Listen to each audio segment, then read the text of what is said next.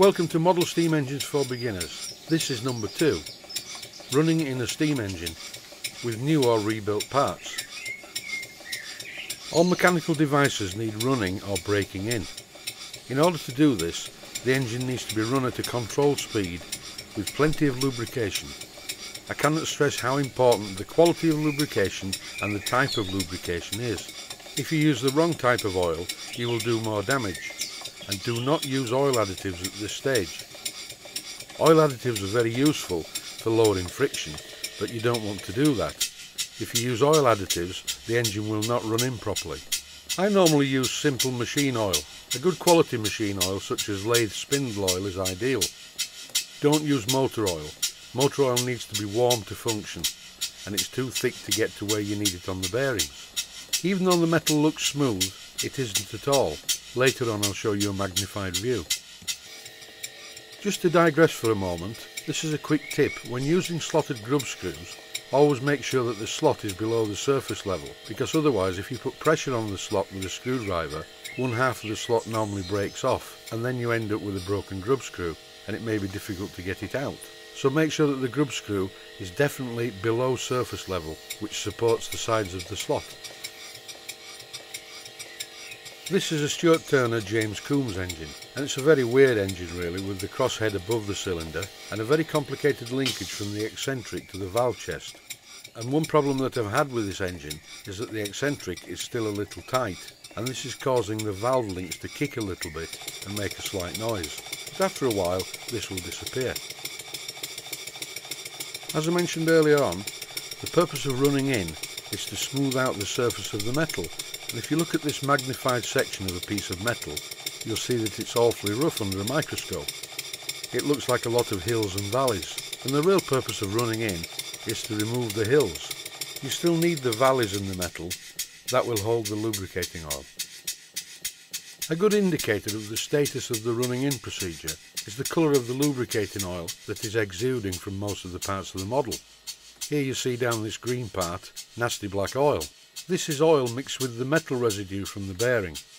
And this is nothing to worry about on a new engine or an engine that's had some new parts fitted. But if this continues into the life of the engine, then something is wrong and needs investigating.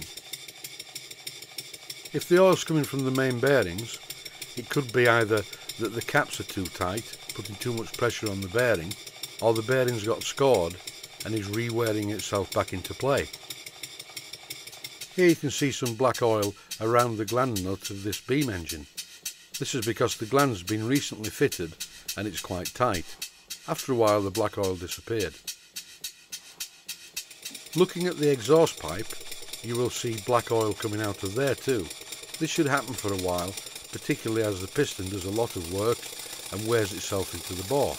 If your steam engine has a piston that's packed with graphited yarn, also known as soft packings, you will get some black residue like this until it all settles down. With this James Coombes model engine, after a couple of hours running, the exhaust residue became very clear. The oil that came out was the same colour as the oil that went in. But steam engines like this are better run at a scale type speed, more like you see here, nice and steady. Although sometimes it is good fun to open the regulator wide and watch the engine spin away. This has a governor, but the linkage is quite ineffective. It does not shut off the steam properly, or in this case compressed air. An engine of this type going like this, it nearly dances off the bench.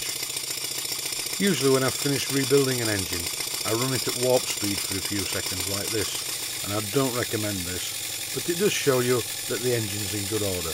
If anything was wrong, it would really show up at this speed.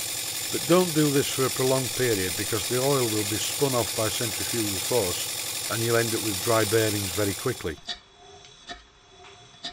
A quick word about oil additives. A few years ago I was working at an oil refinery in Glasgow, and I was speaking to a laboratory man, and I was asking him which is the best oil additive, and he said by far, without a doubt, rapeseed oil is the best additive. And I thought, what? Rapeseed oil? But then he went into great detail about it, talking about such things as long chain molecules and binding to this, that and the other, and I thought, well, he must be right. So the next time I went up to the Model Railway Society, I was speaking to some of the men who used to work on the railways in the old days, and I was telling them this story of the scientist at the oil refinery, and they said, yeah, he's right.